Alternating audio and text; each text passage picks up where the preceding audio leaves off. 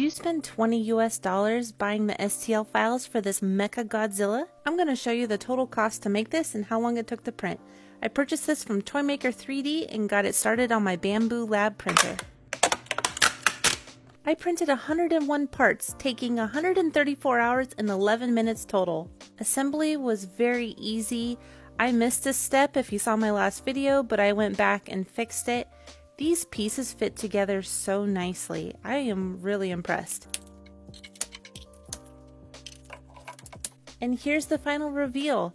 I didn't change a single thing. This is printed at 100% scale.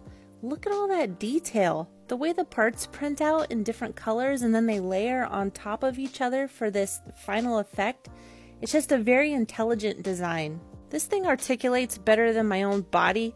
The whole tail moves, the neck, the jaws, the wrist, all the fingers move, the elbows, the shoulders, even the waist twists left and right, the hips, the knees, the ankles, and even the toes. Let me put the size of this thing in perspective. He's more than 5 rolls of filament tall, and the tail alone is 6 rolls of filament long. I used 2.75 kilograms of filament, costing me $73.62. The total build total is $93.52. The only thing left to ask is,